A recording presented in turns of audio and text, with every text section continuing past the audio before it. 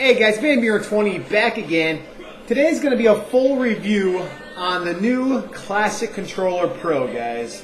Yes, I got the black one. They have black and white. I know a lot of people were thinking, why didn't you stick with the white one? I mean, everything else on the Wii's white. I know they got the new Wii, black Wii out. Everything's turning black now. You have your options. Well, I wanted something different. Everything's white. I figured why not mix it up and get a black one. So, yeah, it's black.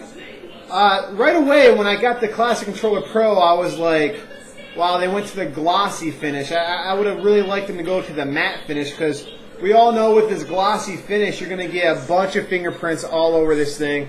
I mean, it looks nice. It's real shiny and everything, but it's just going to be a fingerprint magnet.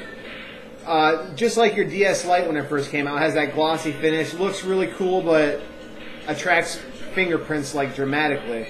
But yeah, right away when I get the Classic Controller Pro, you notice the only thing different about it is they added the shoulders, and you got two Z buttons up top. And right here is the Classic Controller, and let's hold them side by side, and really you can tell the difference. If you put them right next to each other up, all they have is the for the handlebars right there. That's the only thing really different about it. And it really does feel a lot different when you hold it. My biggest complaint with this controller, I mean, let's go with the pros and cons. The pros, let's go with the pros first. The analog sticks are a lot more stiff and firm, which is a big plus because we all know with the Classic Controller, the analog sticks are real loose and they don't feel too right when you're playing a game. But they really upped it on this one and they made the analog sticks a lot more stiff, which was a big plus. I'm really glad they did that. But the shoulder buttons on the back I got a real problem with. I mean, if you look right there, it's comfortable. When you naturally hold this controller, you'll automatically put your two index fingers right over the big buttons on the back. And the problem with that is the big buttons on the back, they're like the Z buttons. They're not the R buttons, which is a real bummer because a lot of the games you need the R and L buttons, not the Z buttons. Like when you're playing Mario Kart Wii, you're going to be holding the controller like this, and when you drift around corners, you're going to be constantly hitting the R button, but that's not the R button. The R button's up here up top. So, and you actually got to force your index finger up there. It feels really uncomfortable, and it really actually pissed me off when I looked down and saw that those were the Z buttons and not the R and L buttons. I'm like, what were they thinking? This controller would have been perfect if they just switched it around and put the Z buttons up here and the R button and L button right here. I mean, I don't know what they were thinking. I don't know what Nintendo was thinking designing the controller like that. But that's my only real complaint with the controller, and it's a big one. I mean, like I said, if you're playing Mario Kart Wii and you're used to playing with this thing right here, you're actually probably going to just want to stick with this because it feels more comfortable when you're drifting around corners because you know you're always drifting around corners to get your power boost and stuff. So yeah, you're going to want to stick with this if you're a Classic Controller user on Mario Kart Wii. But for games like Mario 64, like the Virtual Console, games like that, where you don't really need the R buttons too much, only for like camera angles, I mean, this is a real big step above because, like I said, the analog stick is a lot more firm. So I'm really glad, I mean, it feels really, really good. So I do highly recommend that for games like that, like Mario 64, really great.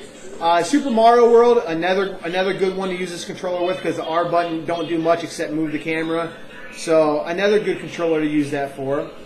And a lot of people are like, why wouldn't you just use this one for Super Mario World? Because it's the shape of a Super Nintendo controller, kind of, and it would feel more retro. Well, for some reason, something about this just doesn't feel right.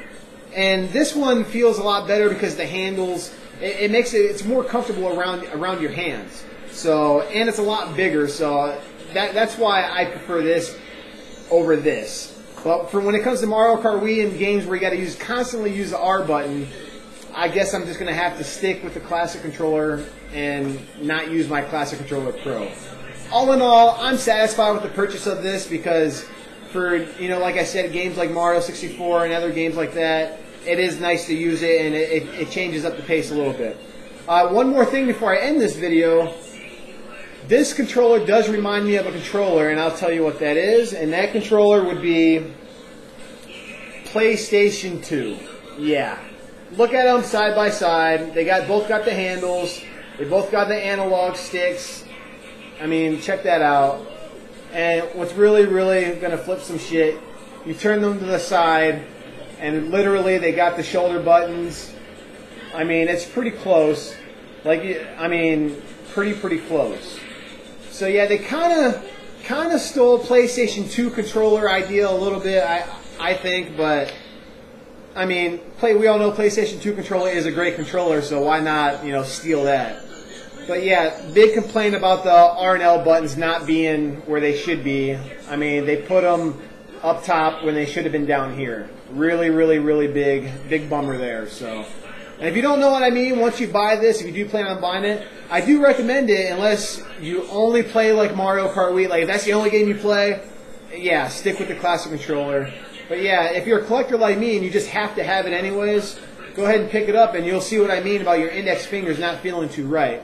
But that's pretty much all for me right now, guys. Just want to give you a little comparison between the Classic Controller Pro and the Classic Controller.